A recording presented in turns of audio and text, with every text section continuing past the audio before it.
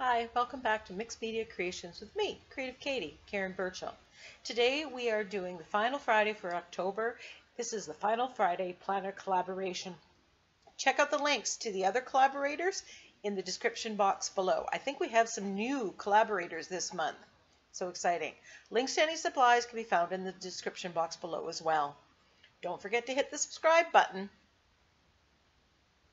So this month, I just have a lot going on, so my planner is going to be super simple.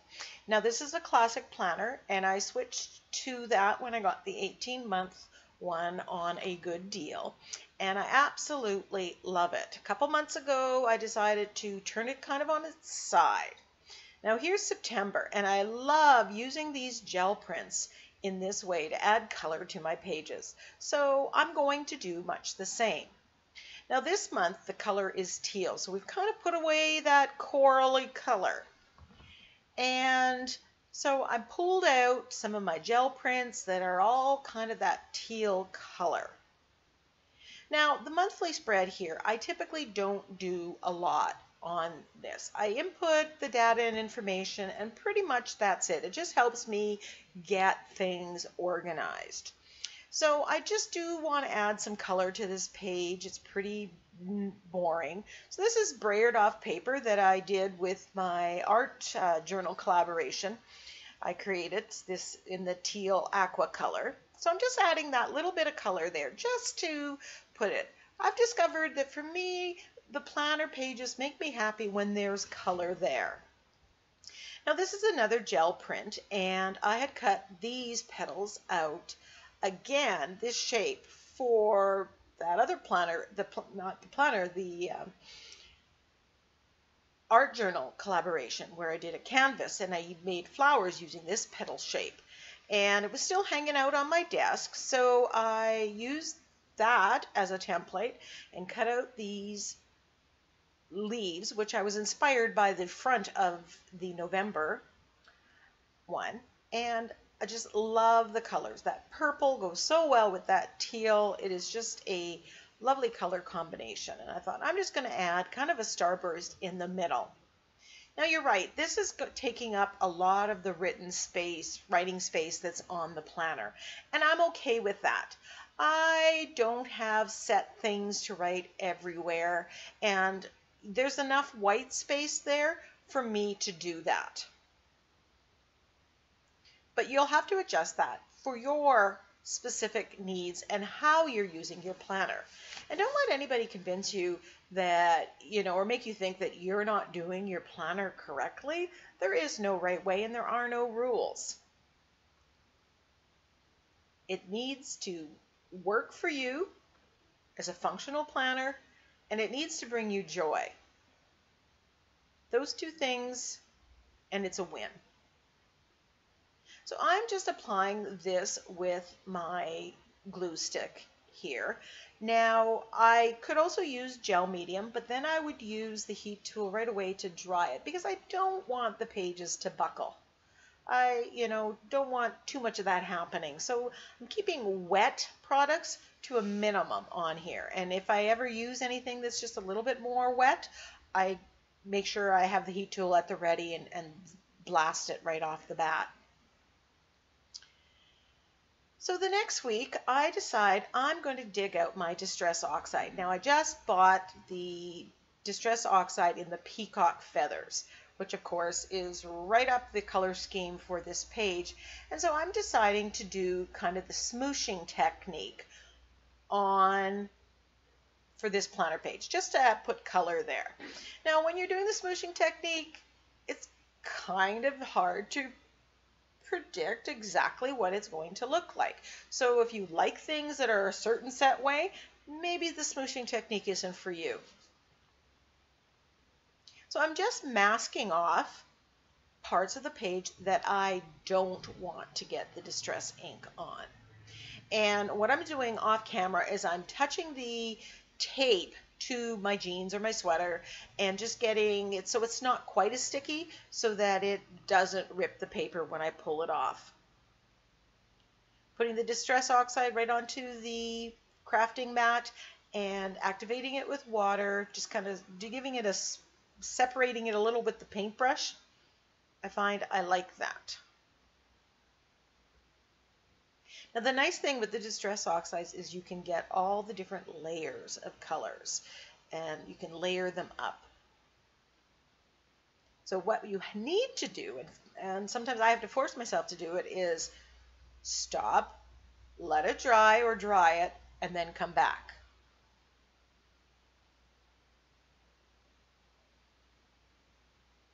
I really did want to get more white space on here, but because the Distress inks, you can write on them so easily, that won't hinder me being able to write on it.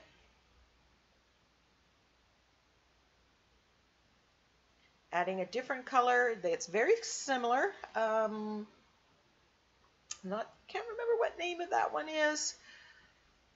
It was in the first release. And a blue one.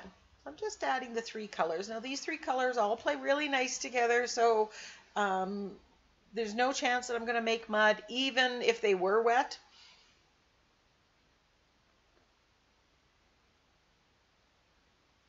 The smooshing technique is a really quick, easy way to get paint and color all over.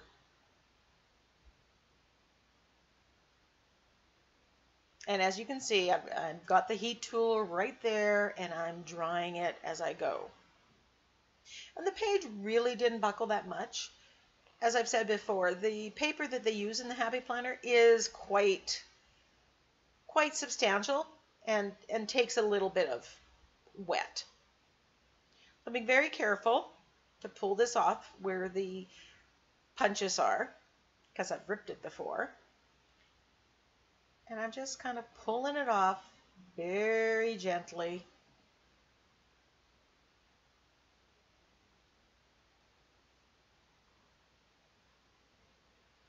To reveal my nice little watercolory pattern.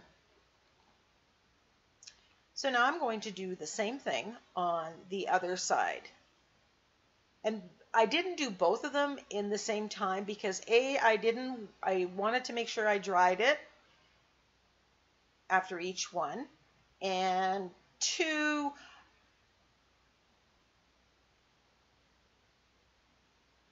I don't think there is a 2. Lost my train of thought.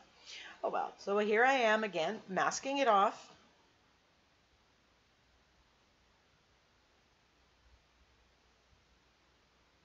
And using the same 3 colors in the same order. If I mixed up the order, it would look slightly different.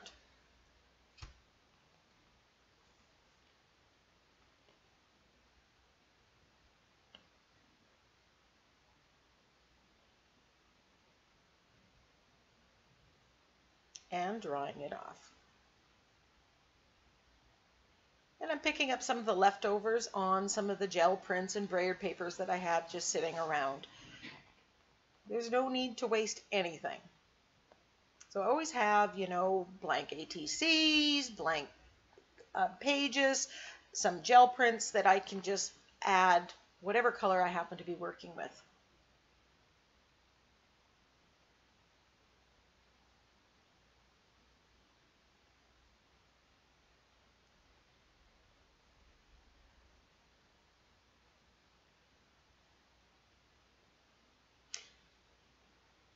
I'll put the links to the specific Distress inks, Distress Oxide colors that in the description box.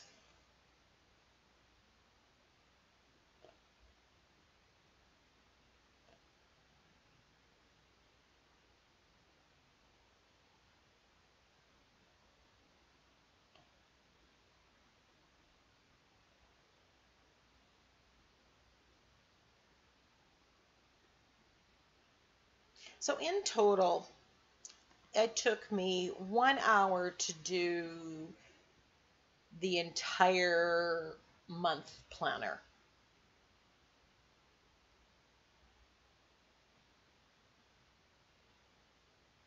So I just love the soft colors that are developed here. And I'm thinking I need something at the top, because remember I'm going to turn this on its side. I need some kind of banner or something there. Not sure what I want. But I'm looking around my desk, seeing what little bits here and there I've found. And I found another gel print that has those same colors that I made using puzzle pieces. I pressed the puzzle pieces into the gel plate. So I will definitely be looking for a quote about puzzles or pieces.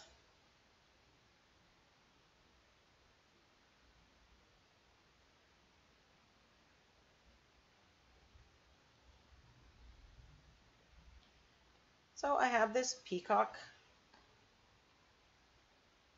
stencil that I use, a peacock stencil from the Crafter's Workshop to create that gel print, and I've cut that out to make the banner at the top.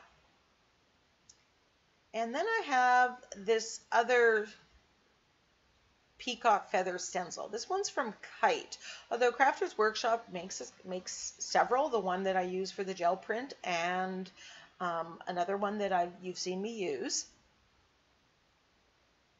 I also have a Stampandus stamp with peacock feathers that I could have used here if I wanted to. So I'm masking off the area, and I'm going to use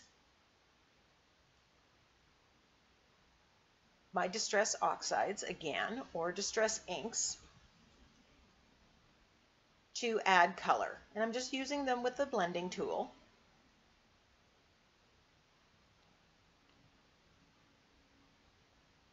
The Distress Inks and the Oxides work really well in the planner for quick application of color. And you can blend the colors so nicely, and it minimizes the amount of wet and water that you're using. And you can use it with any of your stamps and any of your stencils that you have in your stash. So it's a really good way to decorate your planner without spending money on all those pre-made, pre-purchased planner stickers and things that they have.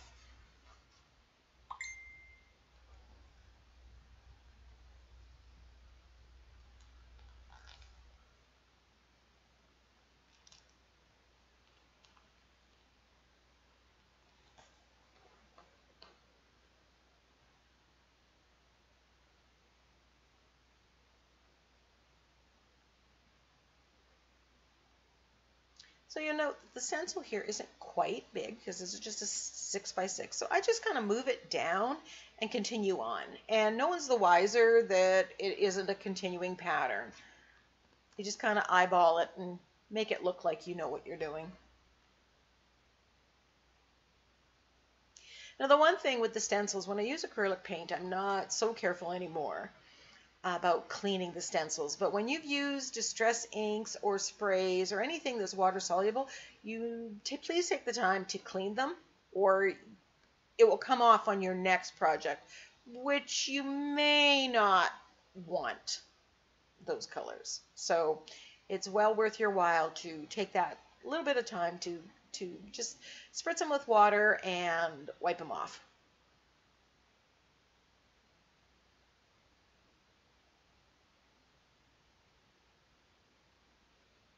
And there we have it.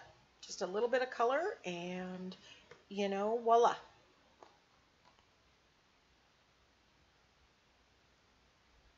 Last month I didn't put any bullets or checkbox kind of items, and I was testing that out. I really didn't miss it, but I'm not, that again is a personal choice to how you use your planner. Now, I so loved using the balls in the last month that I had to redo that. So I went through and I punched out some from different gel prints that would all fit this color scheme. These balls are smaller than the ones I used in the previous month.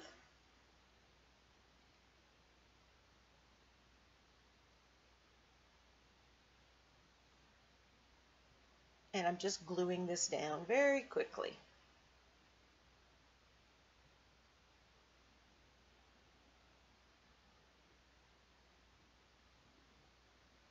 Now, if you don't have gel prints or colored papers, you can also just use your punch or trace circles from magazines, and you can get some wonderful colors there.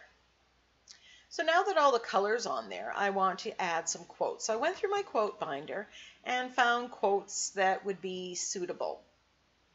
And I don't really have a theme here at all, so it's just kind of whatever quote catches my eye. And that's why I like the quote binder so much, because they're all there, and at different times and different moods, it's going to appeal to me, and it's quick and easy.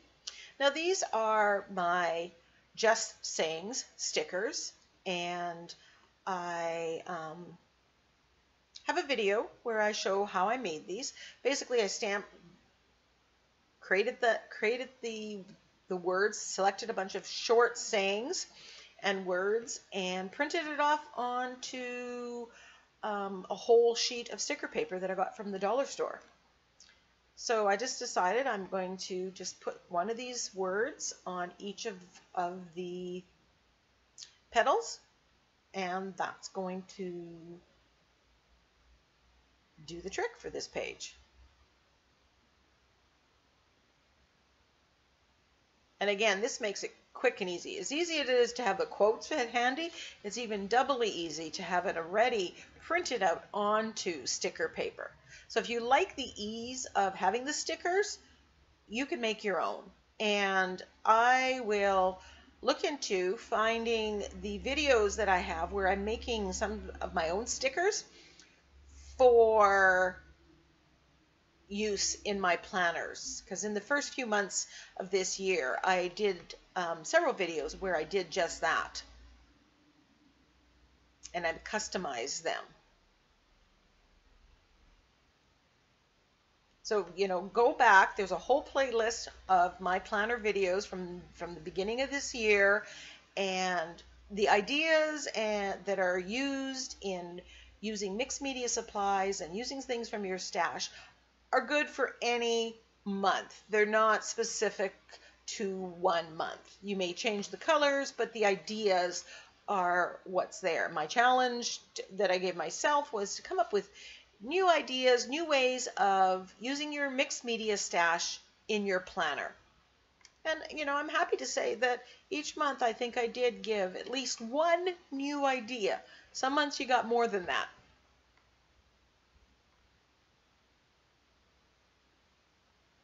I'm finding with a lot of these pages, it just doesn't seem to have enough,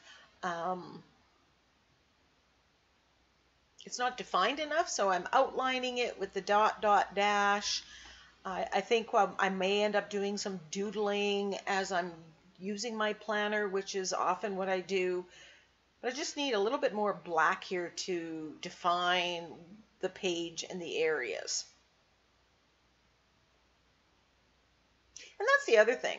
The planner doesn't have to be 100% done right off the bat. You can add to it as the weeks go by, as you are using it. It's kind of a work in progress.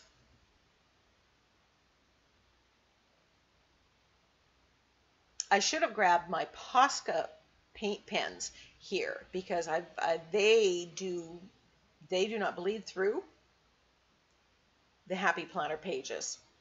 So that would have made a little bolder mark because it's a little thicker. I think I might go back and do that now.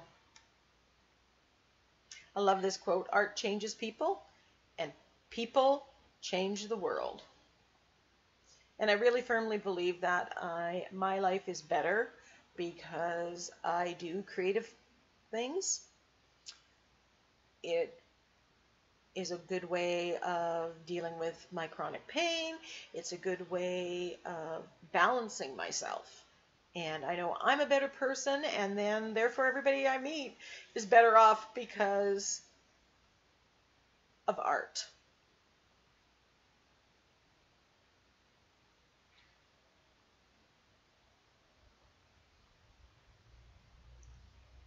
As I said at the beginning, this is a planner collaboration. please check the description box below. I believe we have some new participants this month, so please check that out. The same group or variations thereof also are doing a collaboration, an art journal collaboration, and that goes out the 15th of every month. So, and it's just so amazing to see different people approaching the same challenge in various ways, using their own stash, their own styles, and amongst all those videos, you're bound to find a style that speaks to you. So here I'm just using a charcoal pencil.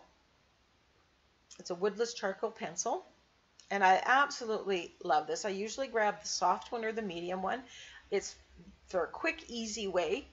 I was afraid when I used it last month that it would smudge too much and make the page dirty, but it didn't really do that much after I smudged it right at the beginning. This is a quote from Helen Keller, and I decided with the balls I'm just going to cut and put 2 words on each ball. So I kind of ended up counting, while I love the quote, I was also counting the words to make sure that it fits within these tiny little balls.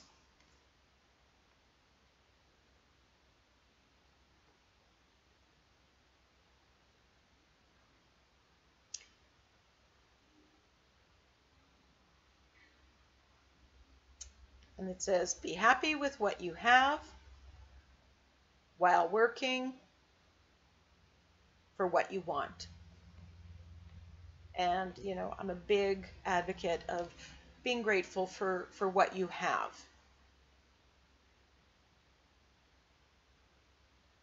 And, you know, happiness is a choice.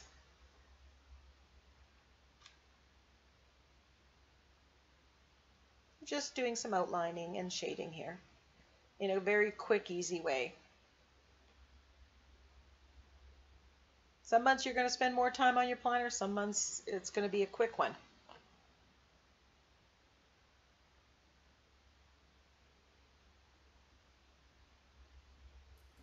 Okay, so November's done. I've inputted some of the dates in here. So I've written in all the birth dates and everything I need to know. We're going to do and this. I absolutely love this page. I love that gel print and flower in the middle, and the colors. That purple with that teal. I think I need to do an art journal page with those 2 colors.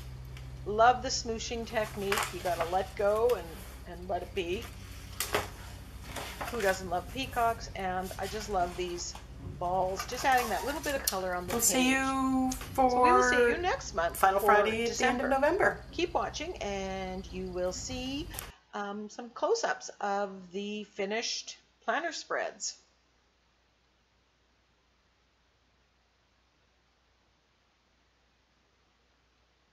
Thanks for watching. Don't forget to check out the rest of the planner videos in my playlist. Lots of ideas there that are evergreen. They will constantly be able to be used.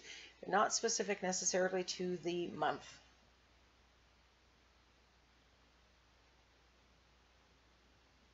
One more month to go. Hard to believe that it's been a whole year of doing mixed media in my Happy Planner.